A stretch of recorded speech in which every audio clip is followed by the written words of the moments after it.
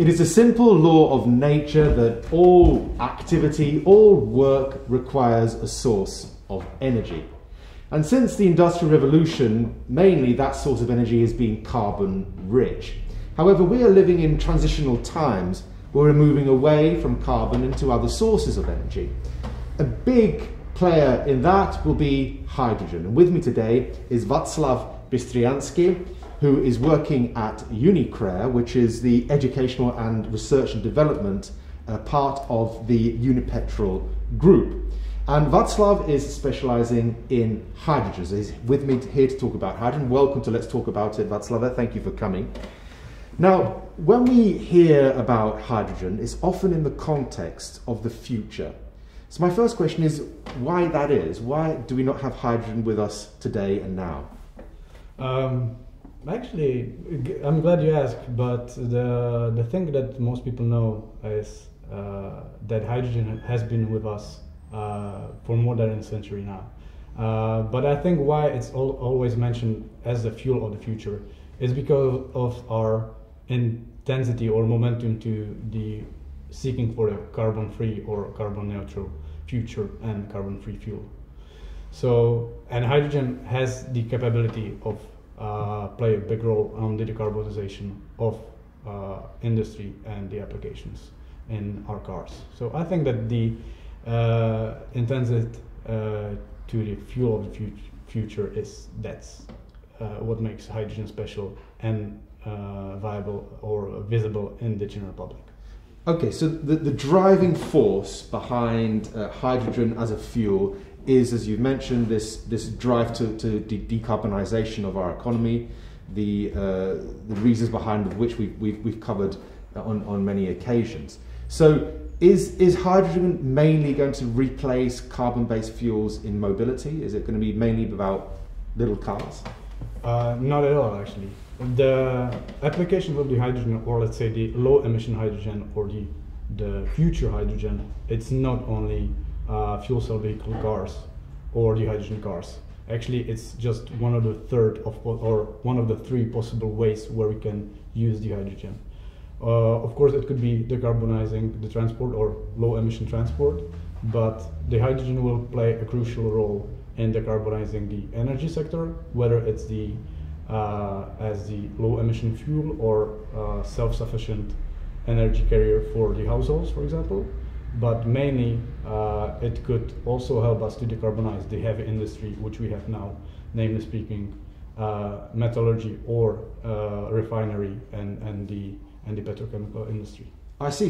So for you, there's a future for hydrogen, not just in mobility. I was automatically, I think, for some reason, thinking that it's going to be concentrated on our vehicles, but also there's other aspects to that hydrogen economy you can see. So it's a very general platform that hydrogen can decarbonize not just mobility but throughout our economy.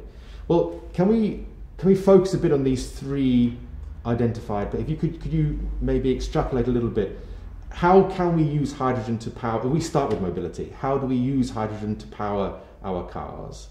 And what are the challenges that we face to go through that transition?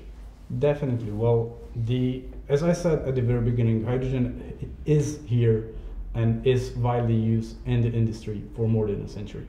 And it's already used for example, in the mobility.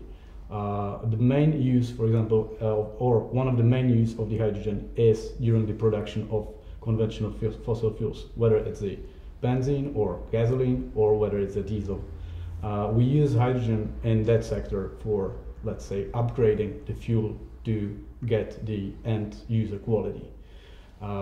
If we produce renewable hydrogen, we can use the hydrogen for such a use and decarbonize the whole process. whether it's the in terms of energy sector, when we burn hydrogen, the hydrogen reaction or the burning of hydrogen doesn't produce CO2. So we can use the hydrogen to burn it already in the steam burners or to mix it with the gas already and lower our emissions at the energy sector. Or we can use the hydrogen to, let's say, energy carrier that could be used in the fuel cells, which are electrochemical devices that from the hydrogen and oxygen from the air produce pure electricity with no emission. And of course, then there's the third sector, since we already know that the hydrogen is used in the industry, we can substitute the feedstock that is used now for the feedstock with low or zero emission footprint, which is the hydrogen or the renewable hydrogen. I see. So you're saying that hydrogen will play a big role in our production of electricity. So it's going to, you see it as a part of the mix if we go through to, let's say, mixing with other renewable sources of electricity, which of course are a bit unpredictable in terms of when the wind's blowing, we can get sort of wind energy when the sun's shining, but then so hydrogen could be something which could link these sustainable sources of electricity by being a constant source for onto the electrical grid. It could be one of the cases where the hydrogen will play a role. If we increase the amount of renewables that we have today, we can at some points use the hydrogen as the grid balancing service, that we can store the renewable electricity into the hydrogen. But I think that's not the let's say the main reason why we want to keep the hydrogen alive. I think the huge potential of the hydrogen, of the renewable hydrogen, let's say the hydrogen with no emission, is the variety of use within the industry or within the energy sector. Okay. Now, I want to take a step back and look at some of the sort of the fundamentals of hydrogen and as a fuel. I mean, it can be argued that hydrogen cannot be classified really as a fuel, simply because there's no natural resources of hydrogen, so to speak. We have to generate the hydrogen. So I was interested in your point of view on that. Can we really classify hydrogen as a fuel, or is it just a carrier of energy? Both ways or both interpretations are correct, but I like your point that hydrogen technically is not a fuel because it's not simply existing in the natural form. So you have to always generate the hydrogen. But as I said, if we burn hydrogen, for example, in the gas turbines, then of course it's a fuel because we use the heat generated from burning the hydrogen, and there is no CO2. But more interesting applications are exactly as you said, as the energy carrier or as the, let's say, feedstock point of view, because we use the hydrogen for the chemical reactions, but we can store, let's say, the electron or the energy stored in hydrogen atoms and then use the electron stored somewhere else in the fuel cells. Okay. Now, you mentioned that at UniCRE and the Unipetrol Group already produce as a byproduct of their current activities as a lot of hydrogen gas. But if we're looking to go forward to a larger rollout and application of hydrogen as a fuel source, then we're going to have to increase the capacity of production. And so I'm interested to ask you about what you know, what you understand about what the future sources of hydrogen will be for us. And linked to that, we often hear the terms grey, green, and blue hydrogen. Could you tell us a bit about what that actually means and how you see that progressing into the future? How you see our diversity of hydrogen sources, playing out? Sure.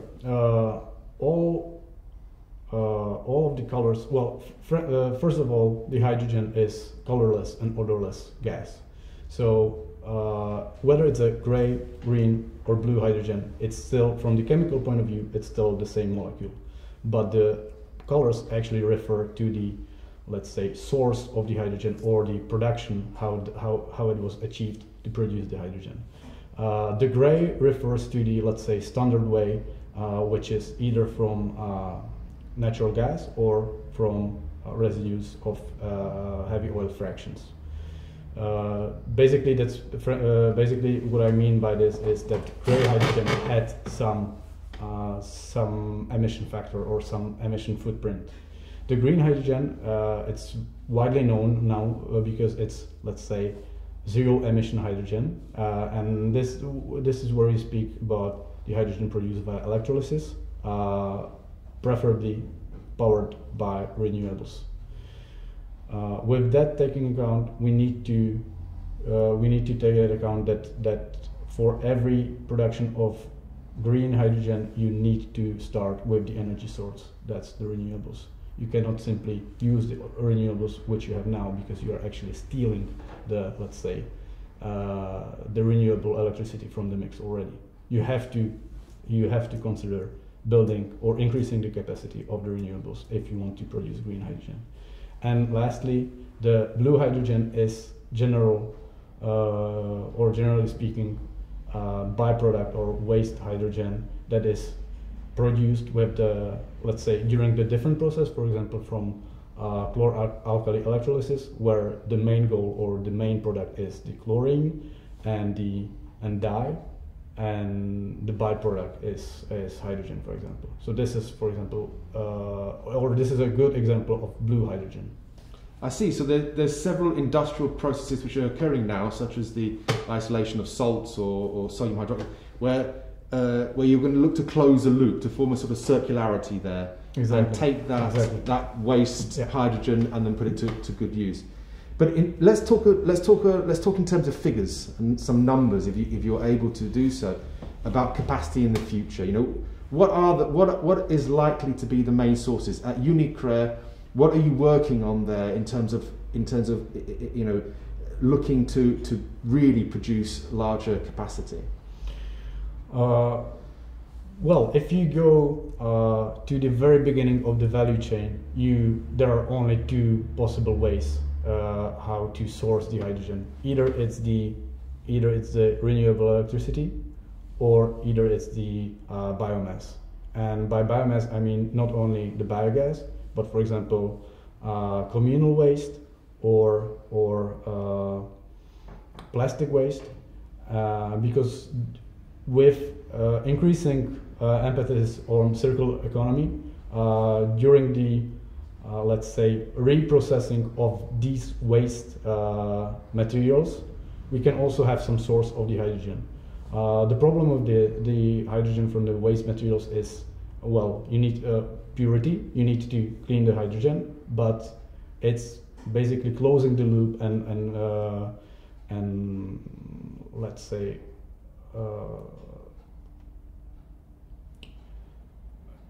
using the hydrogen or finding responsible sources of the hydrogen and sustainable sources of the hydrogen. Okay. Tell me a bit about the coordination necessary between regions of the Czech Republic, and then eventually perhaps even international cooperation to work with this, you know, hydrogen economy. So if we look into the future where large sectors of the economy is decarbonized, goes towards hydrogen, how will this play out in terms of the production and the selling and buying of hydrogen gas internationally and nationally? Well, we in Czech Republic has a little disadvantage here, that we don't own sea. We don't have any sea, and by speaking, the reason why I'm speaking about it is a lot of European states, for example, are focused on building the source of the renewable electricity offshore, which produce sufficiently amount of electricity that can be then transformed on the land or on land into the hydrogen. If we talk about the transport of the hydrogen from country by country, it's very difficult if we decide to transport the hydrogen on the road, because it will very negatively influence the, let's say, the economic or the business model of the hydrogen itself. We in Czech Republic needs to focus on increasing the amount of the renewables, or using the, let's say, excess electricity from nuclear and generate low emission hydrogen. But since we are talking about very new topic or new market or new development area, this is still in the terms of legislation, and I hope that the legislation will end up in broadening the ways how you can produce low emission hydrogen as much as possible. Okay. Václav, you are working at UniCRE, which, as I said at the beginning, is the research and development and educational wing of the Unipetrol Group. Tell me, and of course you're focusing on hydrogen, so tell me how could hydrogen help to decarbonize the Unipetrol Group per se? Well, the Unipetrol Group is already the biggest producer of the hydrogen in the Czech Republic. And nonetheless, it's also the biggest consumer of the hydrogen itself. So most of the hydrogen that is produced in Unipetrol is used in Unipetrol. Okay, tell us on what? Yeah, and it is used either in the refinery processes for upgrading the fuels, as we said, or for making the petrochemicals.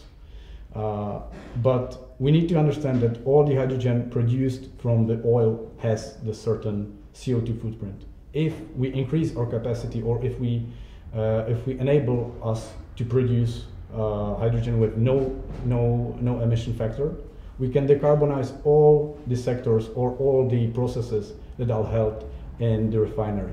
And this is actually a quite popular trend in the heavy industry and in Europe as well.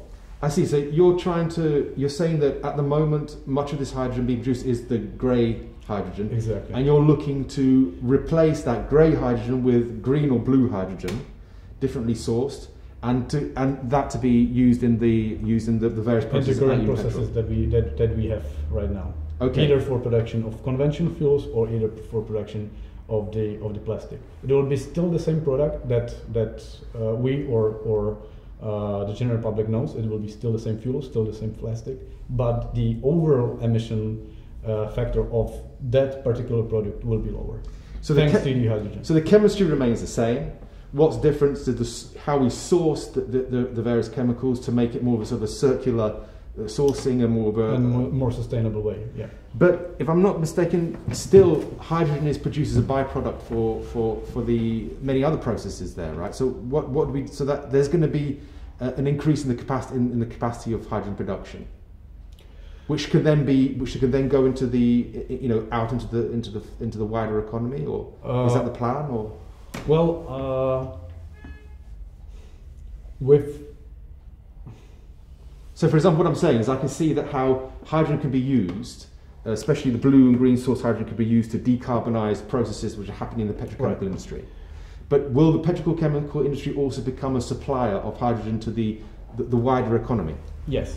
I believe that this is exactly the case, because now we need to understand that the hydrogen is already widely used, and simply by focusing only on decarbonizing the transport, it will be very difficult to fulfill all the needs of the hydrogen that we have now, because we need to understand that there's a huge amount of capacity of renewables that we need to incorporate in producing the renewable hydrogen. Then when we can use the hydrogen to decarbonize for example, the refinery, we can maybe use the hydrogen produced now in the refinery for increasing hydrogen mobility in the future. Okay. Which will still provide us the low or zero emission cars in our cities. Okay. Perhaps I would also be interested to ask, from your very specific point of view, how the overlay, how you see the whole thing panning out into the future, and indeed you are active in informing our strategy going into the future. What for you, Václav, are the main barriers that we have to get over? What are the challenges that we're facing currently that we need to overcome in order to really roll out this hydrogen system? I believe that one of the most and crucial important strategy is to take it. Let's not rush the hydrogen rollout, and let's not focus only on green hydrogen and green hydrogen in the cars, because the potential is huge. And the crucial will be focusing on sufficient energy source, sufficient increased capacity in renewables, and also to understand the way when the hydrogen mobility comes, we need to understand how to transport the hydrogen in very large amounts and how to store the hydrogen in very large amounts, and of course how to purify the hydrogen. So purification, storage, and transport, so we can get our cars to these the stations. Exactly. and link up. Václav Bystrianský, thank you very much for coming to Let's Talk About It and telling us about hydrogen. I have a small, as Christmas is fast approaching, I have a small gift for you on behalf of the team. Thank you very much, and good luck with all your work.